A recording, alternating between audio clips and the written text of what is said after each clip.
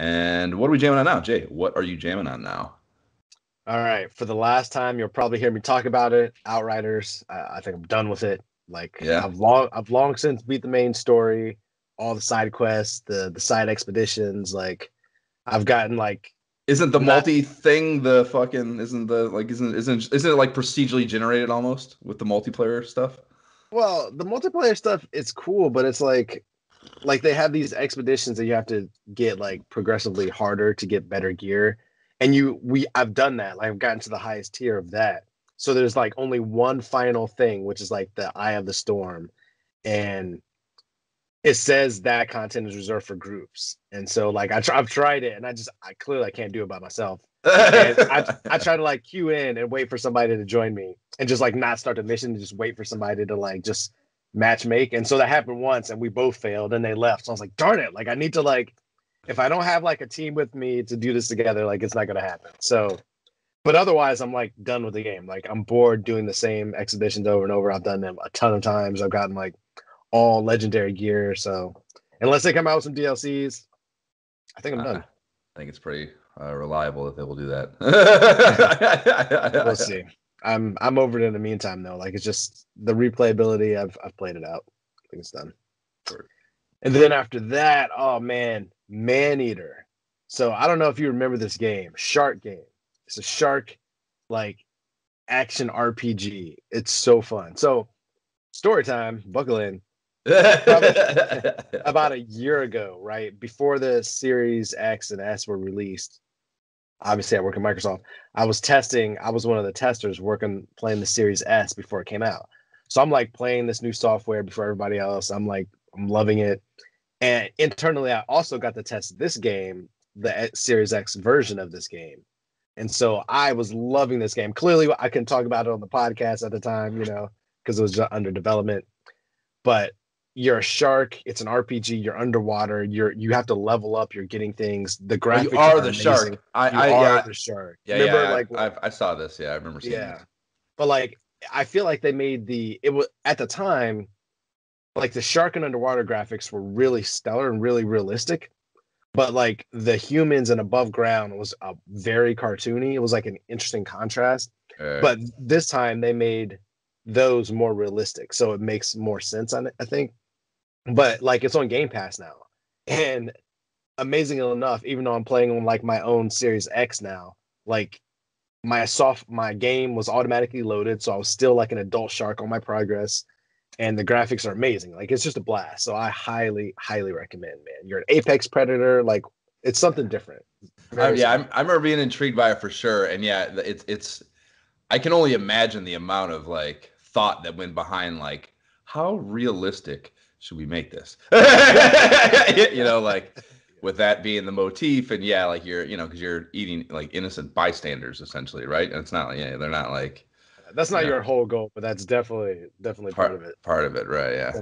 Goals, yeah. Yeah, so that's interesting that that definitely intrigues me more that it's skewed more towards realism for sure. If I'm going to play a game like that, yeah, I'm like, I don't know, it's hard to say. Like, I mean, like I said, I was intrigued even when it was cartoony. So, yeah, but I never got around to playing it. That's cool. But it's Game Pass, so there you go. Now, yeah, I'll have to. I just downloaded another one. I fucking in the middle of this thing. I can't even kind of have time. I haven't even touched Subnautica, let alone anything else. But I was listening to a podcast a day or two ago, and they mentioned something that I was like, oh, I got to try. Like, just download it for later. It's saved, so I don't forget about it. So I'll probably do that with that. Yeah. Nice. So yeah. And then, of course, I gotta say, as you can see from my background, shockingly, Rocket League. Have you played this game before? Like, what is your experience with this? Is this the thing that you were? Is this not the thing that you were saying? Like the dodgeball thing? I'm assuming no, right? No. So that's Knockout City, and that's a blast. I still play that from time to time with Zion. But so on a whim, I downloaded this. I can't remember because it's something I've heard about. Clearly, this is a game that's been around, Rocket League. It's basically soccer. It's kind of like, okay, the website describes it as high-powered hybrid of arcade-style soccer and vehicular mayhem. So it's kind of like a car version of Griffball from Halo 5, which I don't know if you remember. I've talked about it, but it's kind of like something that I said should be an esport. I was like, it's so fun. This should be an esport. this is an esport. It's basically that only with a car. And I played it with Zeke and Zion, and like you're on a team. Like we did 3 versus 3. Obviously, you're trying to knock the ball in the goal. You have like boost in the game. You can do jumps. Like it's shockingly fun. Like we were all just surprised. Like it, but in the game, like it has its own tab that says esports. Like that's how you know it's like a big time thing. But it's just I can't say enough about it. Like it's couch co-op. It's one of those things where I'd seen it before and I'm like, yeah, whatever. It's not really my style. But I played it and it's a blast. It's on my home screen now. Just has the right mechanics. Yeah. Yeah, it's just really fun. And I haven't. I could like that's something I wouldn't mind having. It's like just like a game I can just fuck around and play. So I don't have it's either Subnautica or which is like a completely immersive, all-consuming like fucking rat hitting the lever experience. Going out with the resource gathering and stuff and building and shit. So having something a little more mindless would be nice. This is fun. It's really fun. I highly recommend. And I think it's one of those free to play games. I'm pretty sure. So, okay. Yep. Word. That's about it, man. What about you? What have you been jamming on? Nothing for the last week, but prior to that, Subnautica is all, as you might imagine. Like, I mean, it's just further and deeper. The story keeps getting better. Like, I hit a point where it tied into. So I think I told you previously that it's completely. It happens in the same story world as the first one, but it's a completely like the character there's no there was seemingly no overlap at all. And I don't know what again, they don't give you percentages thankfully, but I'm assuming at least halfway through it probably. And I hit I got to a point where it tied into the first game's story in a really, really unexpected and obscure way, where I bumped into this thing, this aspect of the second one story a couple of times, and it didn't even occur to me. And then the right clue popped up in addition to a new bump into it, and I was like, oh my fucking god, oh my god, that's so fucking good, holy shit. So I mean, it took every smidge of self-control I possessed to not late night phone call Jab on the telephone and gush about it. Like it was so fucking good. I was like, I had to put the controller down. I was like, oh my god, that is such good writing, that's so fucking good, holy shit. So fucking cool. So that happened. Yeah, that, and if I don't know, I don't know how I could fucking be any more over the moon about it than I already was, but that absolutely did it for me. Wow. Yeah. I've said it before. I'll stress it again.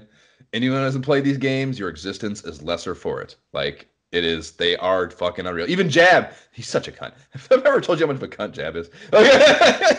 He's like, so he's, yeah, I mean, I think on some of the side quests or something, I have zero doubt that you've had some exposure since I started playing this to him being like, no, I don't know about it. I've heard it's kind of weak, yada, yada, yada. And so I don't know if it was like a week ago, a few days ago or something, over last weekend or something, he was watching a friend's dog. So he's staying at their house and they got a bunch of dough, I guess. So they got this, they have a sick ass gaming desktop at the house, and he had Subnautica. So he's like, he texts me late night one night, and he's just like, he's got the screenshot, it's up, and he's like, just the very beginning of it, and of Sub-Zero, and he's like my, explain the story that he got this sick ass computer, so he's just fucking around with it. I was like, oh, so you're playing? He's like, oh, I'm just literally just dipping my toe in because it's here, So he plays it a little bit, and he said something about.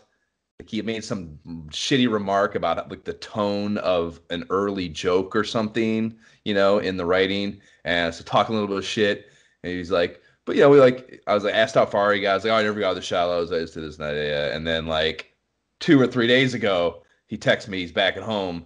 He's bought a PC now, and he's got it set up, and Sub-Zero's on the screen, and he's playing. So I'm like, oh, you're fucking playing now? He's like, yeah. And then last night he's sending me long texts of role playing shit he's doing, how he's his whole like plan for his first starter base of like how he's limiting himself so he doesn't get entrenched in the early base, so he moves quicker than he doesn't allow himself to get too established in the shallows with this base. No, only building the one room, no plants or growing any sort of sustenance. So like basically pushing himself to build a base somewhere better sooner than you might if you build something that really provides sustenance or whatever in the shallows, So basically, the point is he's completely immersed, completely fucking gone, and like just gone. He's like they fucking just like completely gone. He's fucking like goodbye. Like he's gonna be fucking playing the game nonstop now for months. And like he was being such a twat about it, and how he's like I'm gonna wait till winter. Part of his inclination was that he's like I don't want to like I don't want this to happen. Like yeah. I don't want to fall off the deep end on it because whatever he's so busy. But the like fucking yeah, the second he fucking got exposure to it, he was like boop, gone. So case in point, I mean, granted, it's not like he needed to be swayed to like the game or anything, but certainly it's some level of demonstration of this one being good, at least as good as the first, because the second he got into it, he was gone. So yeah, it's just so fucking good. Yeah, and the other thing I haven't played yet. I literally just set it to download yesterday morning before I left for work. But I heard I always thought No Man's Sky was just another FPS. Like I'd heard that name a million times. Do you know anything about that game?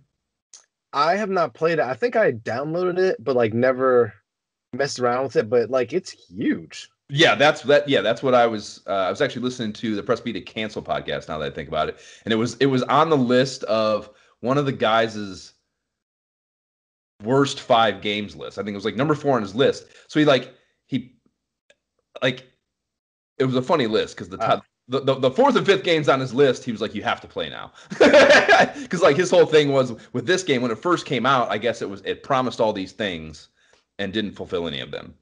But it's from this indie developer that has like supported the shit out of it over its entire lifespan. And now it is like, I guess, an Unreal game that fulfills all the things that it was supposed to fulfill. But yeah, it's essentially, it sounds to me like a procedurally generated space exploration game. So like you go to planets and there is unique life on every planet. And that was his thing. Like early on, he said there wasn't the kind of variance that it promised and yada, yada, yada, but procedurally generated. So essentially it is like the universe. It is infinite. If you believe the universe is infinite, I guess, and perhaps that's some level of, we don't have proof of that necessarily, but yeah, it's like, it sounds like kind of Outer Worldsy, but way bigger, and there's also, I guess, a multiplayer component to it that could be kind of interesting. Like again,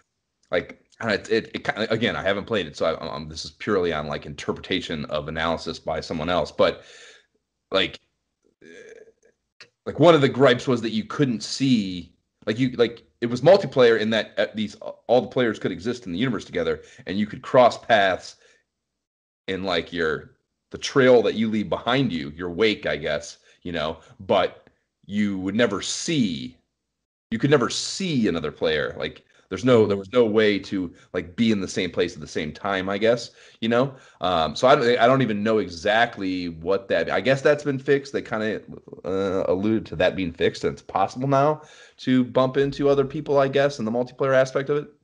But even the idea that you have this like massive universe and like, I don't know, that there's some level of like residual evidence of other players having been here, finding their base. I don't even know what it means. Again, I like it. They did not really get into the mechanic. I don't even know what your goal is based on what they were talking about. It was just they were talking about the procedurally generated aspect of it, and like how the world, the planets and the life, like there's life forms, unique life forms to the planet, of course, that has developed on that individual planet, and theoretically there is an infinite versions of what that can be on the planet. It's a crazy concept. It's like a mind-blowing concept. I can't even wrap my mind around the concept of it. Actually, now that you mention it, first of all, I did not know about the procedurally generated thing, Yeah. But I have heard of this because one of the guys that used to be in our old ESO guild, that we started playing Divinity with, he played that game a lot, and he actually created like a Facebook page. I think it was called like One Man Sky, and it was like his like stuff that he found. And I remember thinking like, why is this game so good? So I actually did. I just looked at something. I did play it, but I didn't really know what the goal was. I didn't really look into it. That's kind So of I was sounds just kind of like, what are we yeah. doing here? Like, Right. so That's kind I of that's how it sounded, and like that's honestly what intrigues me. Like I mean, that's that's one of the things I love about Subnautica, and that's what's cool about Outer Worlds is like you just dropped into this. It is kind of just a sandbox. There's something like there's a difference between like there are sandbox games that truly don't have a goal. Like Mhm. and it's a completely different thing to have a sandbox world and tell the player or have the expectation for the player be to find what they're finding. You know what I mean? That's just a level a layer of role play, I guess, or fucking gaming, whatever. It's just I love that. That's why open world games, Skyrim, anything like I want to decide and find what the Mhm. hell my character is going to do with their time, existence, whatever. That's the whole. That's very intriguing to me in a gaming sense. So Then you uh, would probably love this then, because I yeah. just from what I saw from him, it was kind of just like this. You're exploring the universe. Like I don't even know what else is going on there. Right. Like, Yeah.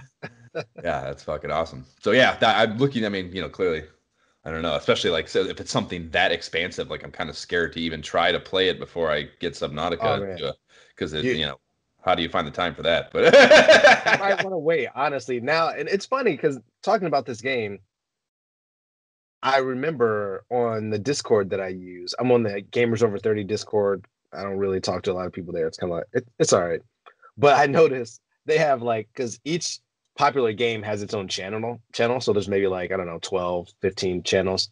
But No Man's Sky itself has like 8 different channels or something like that. There's just a lot for that one game. So I remember thinking like, wow, people are really into this game. But it didn't really register like that. Yeah, this yeah, is the reason. it sounds like such a yeah. It just sounds like one of those stock fucking FPS games that I just would have no interest in. That the title is not. That's the thing. Like now that I know this, like yeah, that's a great title. But but like with no context or no further like I don't know. Even the visual just again it kind of looks like a Halo thing or something. It's like three dudes standing on a. It looks like I mean I guess I don't think they're holding guns maybe so maybe I didn't pay close enough attention, but I don't know. Yeah, it just looked to me like just another one of those games. So bad job of marketing perhaps, but sounds fucking awesome and can't wait to play it.